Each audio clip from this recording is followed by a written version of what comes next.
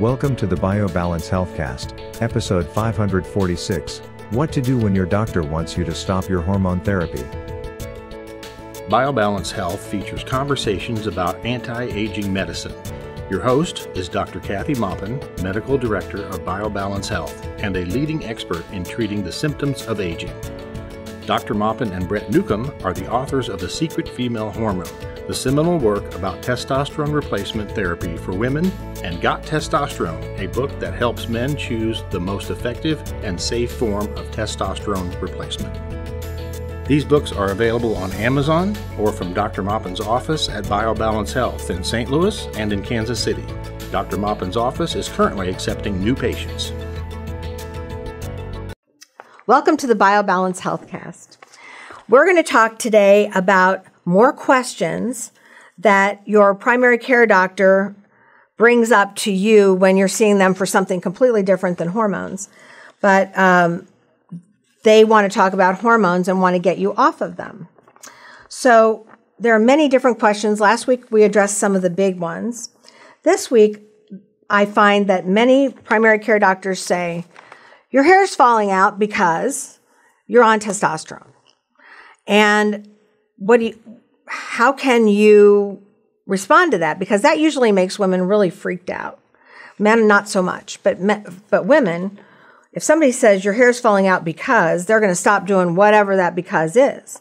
And testosterone, if it is too high a dose and you don't take estrogen, and you genetically make a lot of a byproduct of testosterone called DHT, then yes, testosterone could contribute to hair loss.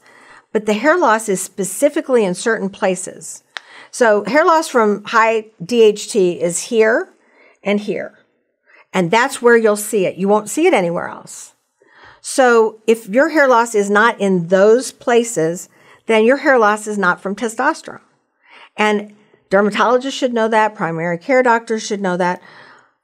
But they seem to forget that when they're talking to you about some medication like testosterone that they don't quite understand because it's bioidentical. They haven't had it in their journals for some reason, and they just think it's an easy answer. That's it. So just stop that. Everything will get better, but it won't. The most frequent cause of hair loss for women is a low thyroid. And low thyroid often happens, well, it can happen at menarche when you start your periods. It can happen right after a baby, or hypothyroidism can happen when you're leading up to the change. When your testosterone starts dropping, your thyroid often cuts out as well. So thyroid replacement is very important to getting your hair back. And getting good thyroid replacement is hard to find. You have to replace both T3 and T4 for women to get hair growth and a normal head of hair. So that's the most common reason your hair is falling out.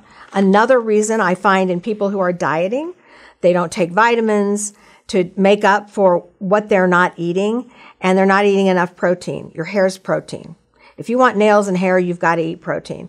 If you're on a vegan diet and you eat fruit and vegetables and that's it, you're not going to have good hair or good nails or good connective tissue because that's what they're made out of. They're made out of animal products.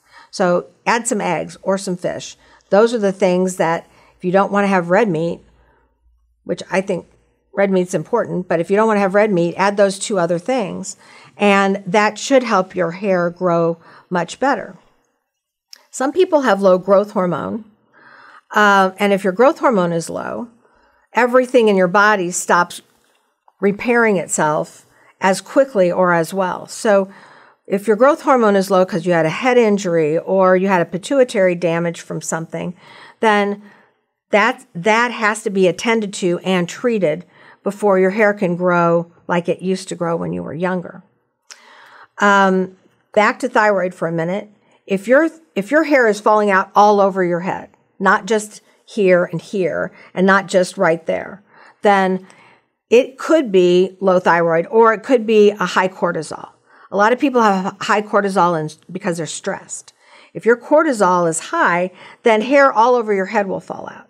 Cortisol is a breakdown hormone, and testosterone's a build-up. So testosterone's anabolic. The steroids like cortisol are catabolic. They break tissue down and testosterone builds it up. So it's the same way with your hair. Your hair's going to be less likely to grow and fall out more if you have a high cortisol. So high cortisol, high thyroid, hair loss all over. If you just have hair loss right in front, then that's generally a loss of estrogen. It's not a loss of testosterone, it's a loss of estrogen. So to get the hair to grow right in the front of your head, many people have to have either estrogen throughout their body, so they have to take it systemically, or estrogen that's topical to rub into the hair, into the scalp to make the hair grow. So those are two different ways to take it. For people who can't take estrogen throughout their whole body, they can still apply it to that area that is thinning and help it grow back. It also counters any kind of testosterone you may make yourself from your adrenal gland. So when your doctor tells you it's your testosterone, don't believe it. In general, it is not your testosterone, and the only way to prove it's your testosterone that's causing follicular loss or hair loss would be to have it here, here, and also have a biopsy in those areas that showed that it is testosterone, and dermatologists are supposed to do that. Oftentimes, my patients will go to a dermatologist for hair loss, and they won't do a biopsy. They'll just say, oh yeah, you're on testosterone, see ya. I mean, they don't even pay much attention to them. Now, this isn't all dermatologists, but it's the ones my patients have told me about that they're frustrated with. So, one of the things we do to make your hair grow and to counteract facial hair is spironolactone. It's a very inexpensive diuretic. It works great to combat acne. It combats hair loss on your head and hair growth on your face. So most people can take it, and you take it once a day and just drink extra water because it's a diuretic. So it is an excellent way to treat either hair loss, thinning hair, or facial hair. So keep that in mind. And a lot of dermatologists use that, and that's very helpful. But don't stop your testosterone because somebody just told you, even if it's a doctor, that it's your testosterone, because 99% of the time, it's not. We find another reason for the hair loss. And we can generally find the reason, treat it, and it comes back. Another question that I get from patients is, how long can I do this? How it makes me feel great. I feel like I used to feel. I feel like myself. But how long can I take estrogen and testosterone, or just testosterone for men? And the answer is you can take it as long as you need it. You can, as long as you are needing to be active, have a brain, have a body that works. So basically, you can take it as long as you need it. And that usually is after you start it. You need it until you no longer are healthy enough to make the decision to take testosterone. But it does help you prevent the diseases of aging. It also helps you be more in the moment and healthier, being able to think and having a body that works so you can live on your own and not at your daughter's house or something. But it's one of those things that is very helpful for aging, so that you age in a healthful manner, not in a sick way. So we don't want to all be in nursing homes. And if we don't want that, then we need to keep our bodies and our brains well. And this is one of the ways to do it. So we have patients between as young as 32, women who've had hysterectomies. We have patients up to 93. And these are people who feel good. They still feel good. They don't sit around and talk about their colonoscopies and their aches and pains. They're out doing things. So the answer to that is, as long as you want to be healthy, you can take testosterone and estradiol. Next question is a little harder to answer in terms of blanket treatments. I'll just answer it in terms of my office. Do I really need all these supplements? So in our office, we do prescribe medication for thyroid and for other illnesses and weight loss. But we also use supplements. If there's an equivalent supplement instead of a drug, we often use the supplement because it has fewer side effects and it works as well or better than the drug. So in the instance of somebody who has bad anxiety and their cortisol's high and their hair's falling out, we use something called endodrin. Endodrin is a combination of beef adrenal, so it's actual cow adrenal gland, a little tiny bit of it, plus some other nutrients that help you absorb it. And it keeps your adrenal from overstimulating and making too much cortisol. So we give it to people every morning. Their cortisol comes down, hair loss goes away. They're no longer as anxious as they were, and they didn't have to take Valium or Xanax. So we prescribe supplements instead of drugs or as a drug. So when we tell you we want you to take a supplement, we give you the reasons you're taking it. And we tell you you need to take it and your dose so that you will be healthier, so that you won't die of a heart attack, so that you won't get old, so that you won't have anxiety and lose your hair. I mean, there are so many reasons we use supplements instead of drugs, but it's cheaper, easier, and it's better for you, and you'll feel healthier. Supplements are they're just natural substances, either like an animal adrenal or they're vitamins and minerals that you may not get in your daily diet. And many of these things like magnesium. Magnesium is very rare in enough amounts in our daily diet to actually give us enough magnesium to make our muscles relax, to lower our blood pressure. Magnesium is very important for relaxation. So we often suggest magnesium and always to our high blood pressure patients. So that's important. Something like CoQ10. If you take a statin and your doctor hasn't told you to take CoQ10 as well, you need at least 200 milligrams of CoQ10 to make up for what the statin is taking away. You need CoQ10 for your liver to function normally.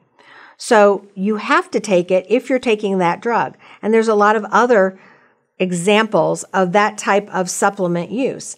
That's what we do, is try to give you back what either a drug's taken away, your diet has taken away, or we're trying to treat your anxiety or with decreasing your cortisol, looking at your lab and trying to fix your lab with supplements. And we can do that.